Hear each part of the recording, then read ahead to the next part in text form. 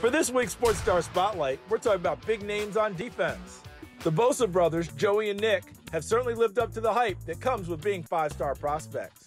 Joey's now a four-time Pro Bowler with the Chargers, and after Nick missed almost all of 2020 with a knee injury, he bounced back in 2021 to make his second Pro Bowl. They were both All-Americans at St. Thomas Aquinas High School in Florida. We met them in 2012 when Joey was a senior and Nick was a freshman. Basically, football's my life. I really can't think of anything outside of what I would do if I wasn't a football player. His length, his strength, explosive. We run a 3-4 scheme. He can play pretty much across the board. Tackle nose or end, which is sometimes you're in a 1, sometimes you're in a 3, sometimes you're in a 5, sometimes you're in a 7, and he can play them all. 3 years later, we returned to Aquinas before Nick's senior season. We were always close, but he was always a bully.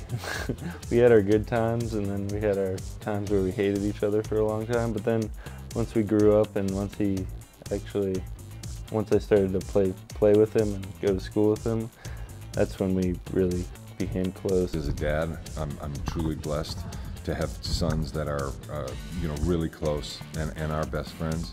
I think that's a wonderful blessing, and it's really a great thing.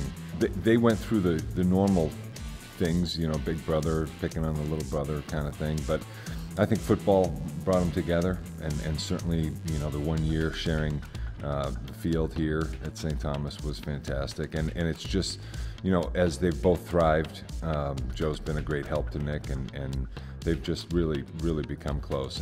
The journey has taken both players from South Florida to Columbus, Ohio, to California, and now the brothers' dream of both being NFL players is a reality.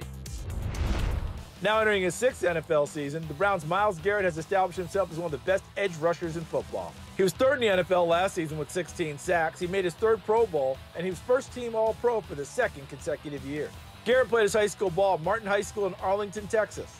He was the number 2 overall prospect in the 2014 class. They don't mean much. I mean, it's just ratings. I mean, you can't really quantify what a guy's done on the field. I mean, he could be doing, blocking, kicking, hitting. It doesn't matter. I mean, as long as you win, I mean, that's the point. Your point is to win and have fun, and that's all I'm worried about. I mean, rankings don't matter. They can go out the window. I just love playing the game and having fun with my teammates. Myles' first time really to have an opportunity to compete on a national stage was at the Under Armour All-America game. And obviously I'm a little biased, but I thought he was the best player in the game, and certainly the best big man in the game. Garrett will again team with another former 5-star prospect as Jadeveon Clowney is returning to Cleveland for a 2nd season. Clowney was the number 1 prospect in the 2011 class when he played at South Point High School in South Carolina. Jadeveon Clowney I'm not going to badmouth any of the ones that prior to him, but he's in a class of his own, because the thing that makes JD stand out so much is he's 6'6", a little over 6'6". He weighs about 245 pounds. He runs a 4.49 40. He's got a 36-inch vertical jump. He power cleans 300 pounds, and he's just an all-around good kid. And barring any serious injury, and if everything goes well, I think one day he's got a bright future in college and in the NFL. After a breakout rookie year, Chase Young's 2nd NFL season was slowed by injuries as he only played in 9 games. The Washington Commanders, as they are now known, are hoping Chase bounces back in 2022 and replicates his rookie numbers when he had 7.5 sacks in 15 games and helped the team reach the playoffs. It's a special thrill for Chase to play close to home, as he was an All-American at DeMatha Catholic High School in Hyattsville, Maryland.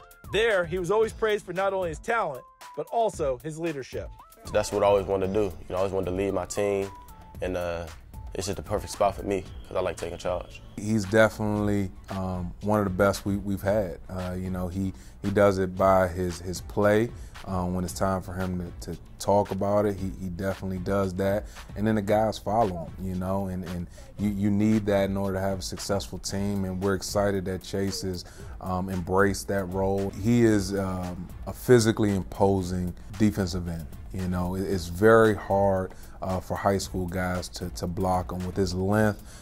He's able able to get his hands on guys and beat them up the field with his speed. He has a lot of versatility with his moves. So he's a very gifted athlete. He can go on the offensive side of the ball, catch the football for us. So you're talking about an exceptional athlete and a heck of a competitor. Believe it or not, his parents have had a feeling their son would be a major prospect since he was very young. Started about 3 or 4 years old. I realized early on he was an aggressive kid. And I tell people about the age of 5, I knew that I would never pay for college. And people were like, how could you say that? I said he was aggressive. And as the years went on, he stayed aggressive. It's just overwhelming. It's very exciting. I won't say it's unbelievable because I do believe it. He works really hard. 110% every play. I always give an effort. I'm gonna do my assignment. I'm gonna get my job done.